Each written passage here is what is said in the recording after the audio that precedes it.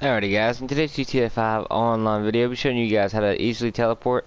So if you guys are new, make sure you guys subscribe for more GTA 5 online glitches after the recent patch 1.48. We're on our road to 4,500 subscribers, so go ahead and smash the sub button.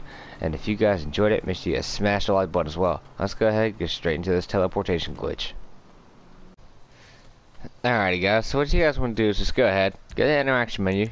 You guys want to go ahead and go to hide options. You guys want to go to jobs and make sure you guys have the land race shown. Now the rest of it you can hide because that won't even matter. So we're going to go ahead and go to land race. So we're going to go ahead and pick this one right here. You guys see we're right here. We're going to go teleport over here. So we're going to go ahead and start it up.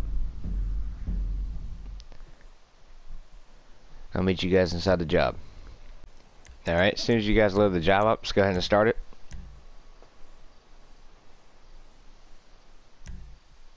Alright, now as soon as you guys see the cars, you guys just want to back out.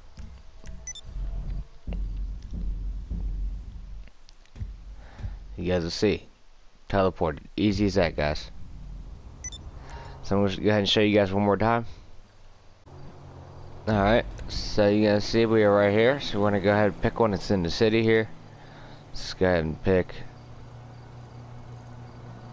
this one right here. All you guys want to do is just go ahead and start it like I said.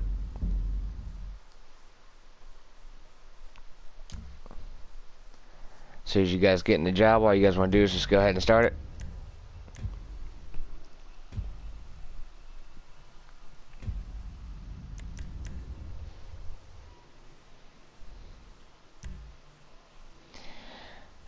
And then as soon as you guys see the cars, just go ahead and back out. You guys see you get put back in the clouds and it puts you back down and you guys are teleported. Easy as that, guys. So guys, I hope you guys liked today's video. This has been your boy Frozzy back at it again with another GTA 5 glitch to help you guys out. And I hope you guys enjoyed it. And I'm out. Peace.